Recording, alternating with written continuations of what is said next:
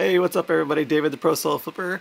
I'm here today just to make a video kind of talk about how my first week of April went. It was a good week for me. Sales were strong and I ended up with over $3,600 in sales, which is good for me. I'm not sure if that's an actual record for me or not. I'd have to go back and look at my data from previous years.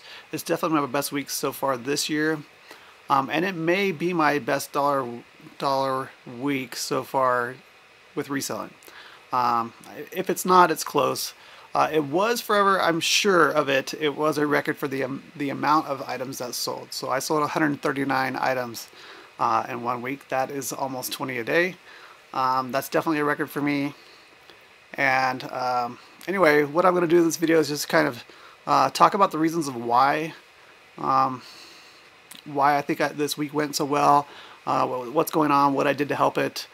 Maybe show you my spreadsheet a little bit, just to show you, kind of talk about the numbers a little bit, and then I'm probably going to show you, kind of screen share and show maybe like the five of the best items that sold, just so you can kind of see what a few of my better sales were. So we'll start with talking about what I did or why I think that sales were so good. So first off, we are all aware of what's going on with a lot of people, with most people quarantining themselves. A lot of people are at home. You know, when it first started happening, I was really worried that my sales were going to drop, as probably a lot of you were as well. But what I'm actually seeing, and I think what most people are seeing, is that it's actually led to an increase in sales for this time of year. So typically, this time of year is a little bit slower for me. And it's hard to say. I think that this is actually leading to a little bit more sales. People are at home. They don't want to venture out to the store, and so they are buying the things that they need or want online a little bit more than usual. So first off, I think that's one of the reasons. The second reason is I've just been doing a lot of listings. So in March, I listed 459 new items. So I think that is a big reason why I'm seeing why I saw so many sales that first week of April, was just that March I listed like crazy. So 459 new listings, and got my level of listings up pretty high. So typically I've been around 1,100 listings or so. Right now I'm at about 1,400, and I've been about 1,400 for a couple weeks now. So that, in my opinion, is the biggest reason, is that I just have been listing a lot and got a lot of new items up. So 459 new listings in March. The first week of April, while I was having all these sales, I still got 129 new listings up. My wife is at home now. She's helping me a little bit, although she's not helping as much as we thought she would be able to. The first week she was home, the kids weren't doing anything for school. They hadn't started doing online schooling yet. So the first week we did pretty good. So I think we cranked out over 150 new listings. I think that would have been the last week of March. And then the first week of April is when homeschooling started, and that has taken a lot of her time. She's helping our daughter with a lot of the schoolwork, and then she's doing other stuff just around the house, and getting her attention pulled from the kids, you know, while I'm down here working. But she still did manage to help me a little bit. Like I said, we got 129 listings up. The second week she was home for the first week of April, which is pretty good. That's a little bit more than I normally do by myself. So listings, in my opinion, when it comes to eBay and probably other platforms too, although I don't do much on other platforms, listing is it. It's the key, right? The more you get listed, the more you will sell. So that's almost always my answer.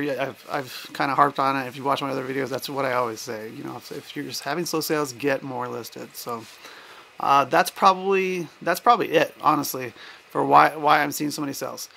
There's one other reason, and it has to do with I've been sharing my numbers on Instagram. I think I talked about this in my last video, maybe.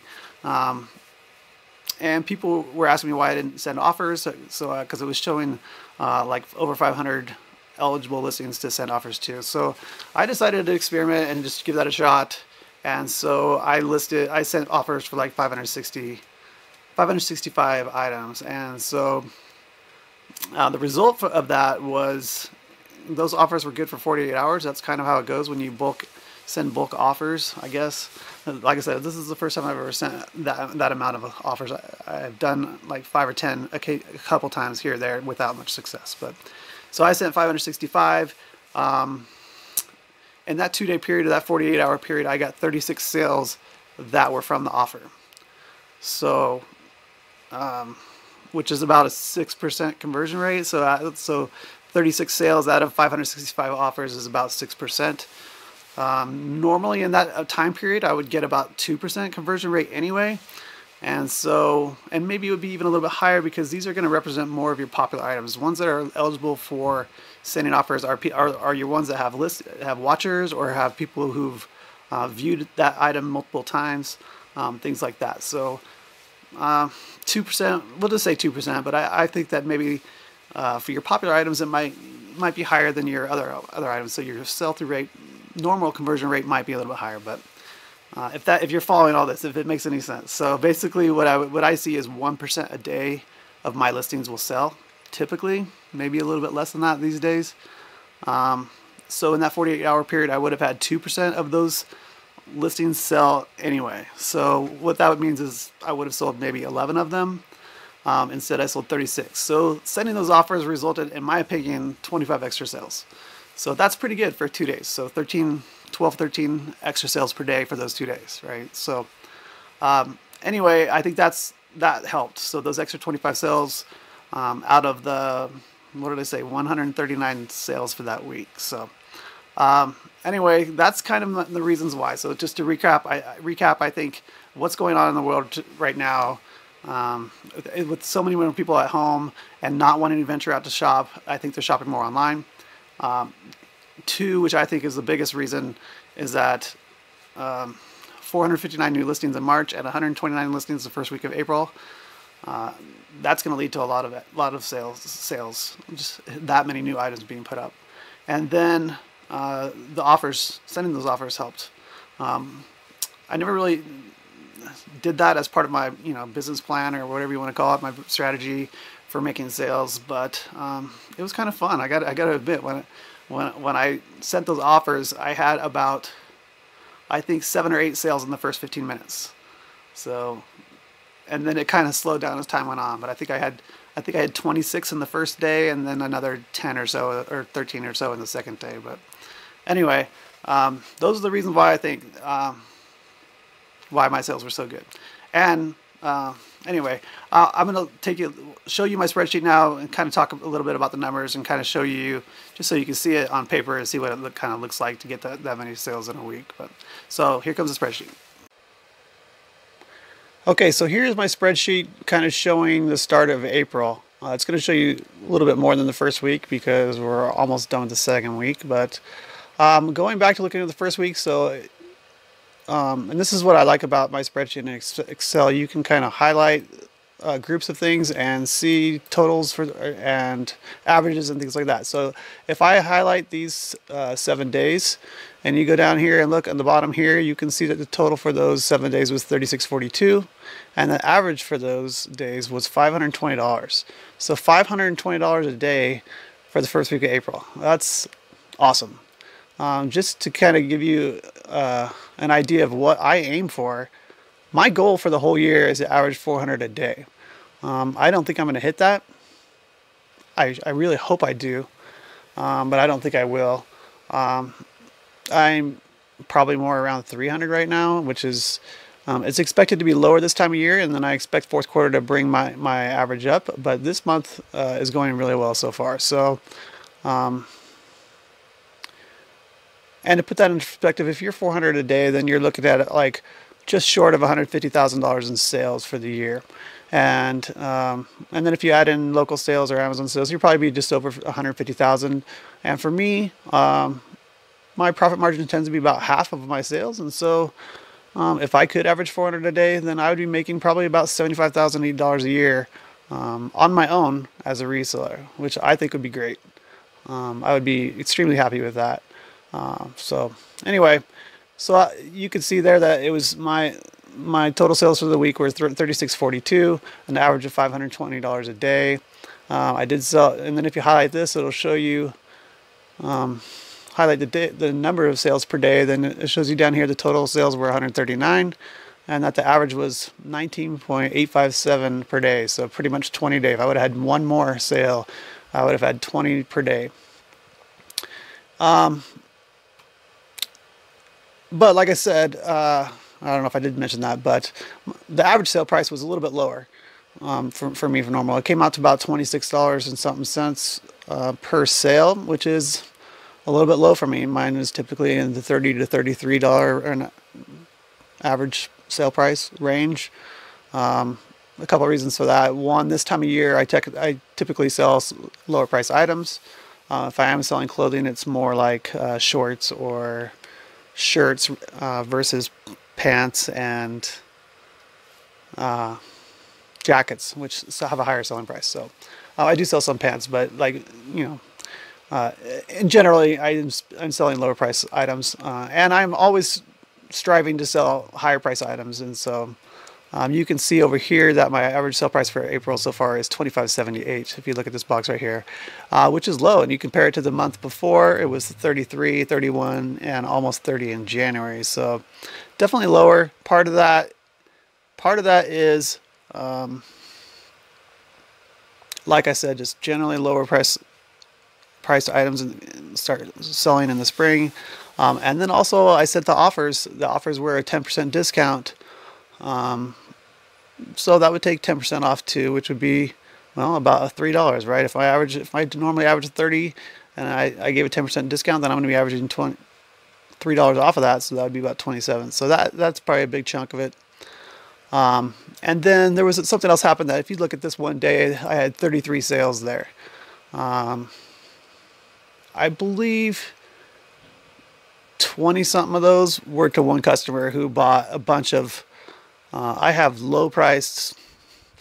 low price auto parts on here that are for older vehicles, and so they don't sell very well, so they're priced pretty low. And then he kind of messaged me and made me a bunch of offers that were even lower, and so I think for those 25 or whatever it was, I think the average sale price on those was only like $11. But like I said, I think the total, it was over $200 that the sale was to him, but it was very low price items, and so that's the other reason why my average sale price is pretty low. So anyway, that's just it. That's it. You can see, and then if you add up, I had some other sales here, local sales. I did a few. It looks like I did 7, and then I had one Amazon sale. So all together for the week, if you count those, then I was at $38.77, almost $4,000. So that's a great week for me. And then the second week of April, you can see that I won't count today with the 13th since we're only halfway through. Hopefully the sales are going to pick up this evening because they're a little bit slow so far. I've only got $114 so far today. But even if you look at these 5 days, not nearly as good as the first week, but still averaging $393 a day, $393.60, almost $400. And then still, I'm really happy with this right here. I mean, if you look at the first 5 days of April, not counting today, like I said, I'm averaging 15.4 sales a day, which is really good. I have about 1,400 listings, so that's a little bit more than 1% a day. Like I said, really happy with that. If I can maintain that, I'd be ecstatic, and I'd be definitely hitting or exceeding some goals that I've set for myself for this year. So anyway, that's my spreadsheet. There's a lot of more other data in here that I won't show you right now, but so I will show you now just a few of my better sales that I had. Like I said, I did sell all those car parts to one guy for a couple $100. I won't show you those. I don't think those will be very exciting. Like I said, they only sold for like maybe 10 or 12 bucks a piece, which wouldn't even have been worth it individually. But since they all went in one box, and I believe I shipped that box, it was either $17 or $27. I can't really remember, but I could look. But anyway, it wasn't very much. They were just going a couple states away. So I think after fees and shipping, I still netted like $153 out of that one sale the one sale to the guy. Anyway, so now I'll show you some of my solds. All right, so the first one I'm going to show you here is this Sony Handycam. So I got this at the thrift store for $8. And it sold for $100. It didn't take very long. I think it sold within the first week I had it listed. Sold for $100. Shipping on it was $17.75. And eBay fees were about $10. PayPal fees were about $3. So total profit on this was about $60. So this was a pretty good deal. So on to the next one. Okay, number 2 here I'm going to show you is this. It's kind of like a vintage board game. I don't know if it's vintage or not, but so I went to the thrift store one day and it looked like somebody had donated somebody's entire board game collection, and it wasn't like normal games like Monopoly or Sorry or Scrabble. It was a bunch of, you know, just kind of different games, a lot of like war type games or role-playing games or whatever you want to call it. But anyways, this one sold, and I paid I think $2 or $3 for each game. But this one sold, and these board games have been selling well right now while everybody's at home on quarantine, self-isolating themselves in their homes and just hanging out with their families, and they're looking for stuff to entertain them. So these board games are doing well. But this one sold for $40. Like I said, I probably paid $3 for it. Shipping was $8.33. eBay fees was $4, and PayPal was like $1.46. So all in all, the profit on this one was $23, which is not bad. But like I said, these board games are selling pretty well. If you look for unique or uncommon games, they can sometimes bring a lot of money. This one did pretty good at $40. Not the best I've done, but not the worst either. So anytime you can get a profit over $20 on one item, I think you're doing pretty good. Okay, number 3 here is this Sony CD player. I picked this up at, I think, the thrift store too, and I think I paid $23 for it. I had a coupon, so I saved a little bit of money off of what they were asking, and it sold for $110 with $30 shipping. So I typically do free shipping on everything, but I'm starting to charge shipping separately for these bigger items, just a flat shipping rate. So yeah, it sold for $110 with $30 shipping, so $140 basically altogether, and it sold fairly quickly too. I believe in the first couple weeks. Shipping on this, okay, this was a heavy sucker. It weighed like 28 pounds. So shipping on this was like $46.53, sent FedEx ground. And then eBay fees were on this were $14, and PayPal fees were $4.36. So all in all, my profit on this one was about $52. So I struggle with stuff like this because I really don't enjoy packaging this kind of stuff up. And then, you know, heaven forbid something happens to it on the way there. I've had pretty good luck with that as far as that's concerned, but I would hate to have to take this back as a return. I don't do free returns on this. They would have to pay for return shipping unless something happened to it. So it seems like for me these feel like a lot of work and a lot of risk for, but at a $52 profit for one item. You know, that's pretty good, especially when you consider I sold on, you know, maybe 20 items that day, and that was only one of the items that the profit was on. So, but I am showing you the better sales here. So anyway, that's that one. All right, the next one here is a set of books. So I used to sell quite a few books when I was able to find them in bulk lots at the auction house. I'm not seeing those as much anymore, and I am starting to see more competition at the auction lots too. So these ones actually came from a thrift store. I believe I paid $4 a piece for these books, so I'm $16 into them, 17 maybe if you want to count tax. And they took a little while to sell. I would say maybe 2 months or so to sell, which is not a big deal to me. Books of sets do really well for me. I really like if you can find a complete set of books. Almost any complete book of sets, it seems like complete set of books is worth pretty good. I mean, some of the fiction, you know, novels maybe not so much, but anyway, if you see a set of books, which you can often find at like estate sales or sometimes at the thrift stores or garage sales, take the time to look them up, because $60 is on the low end of what I sell some of these sets of books for. Now there is only 4 books here, but super easy to picture, super easy to list. Comps are pretty easy to figure out. Anyway, like I said, it did take a couple months on these, but sold them for $60. Shipping on these was $10.30 with media mail, and it was pretty heavy, but so that's why even the media mail was pretty high still. eBay fees were $6, PayPal fees were $2.04, and so profit on this was about $24 or so. But like I said, I wanted to show you this one because I wanted to mention the sets of books. Keep an eye out for them. They can do really well. All right, the last one here I'm going to show you is this vintage Champion juicer. So I found this at the thrift store as well. I paid up for a little bit for this. I think I paid $33 for it, and that was with a coupon as well. I'm trying to get away from, like, not, I wouldn't say away from clothing and shoes, but what I am trying to do is get to higher price items. So I'm looking at buying items like this or a few other things that I've shown you in this video, to try to make more profit per item. So anyway, this one, I looked up the comps of this and they look good. So I picked it up, brought it home, tested it, cleaned it up, and it was listed. I don't remember how long it was listed. It was less than a month because I know I didn't relist this, but I would say 2 or 3 weeks it sold for $145. I had free shipping on this, so that was incorporated in the price. So shipping on it was a little bit heavy, so I sent this FedEx ground, and shipping was $27.23. eBay fees was $14.50, and PayPal fees were $4.50.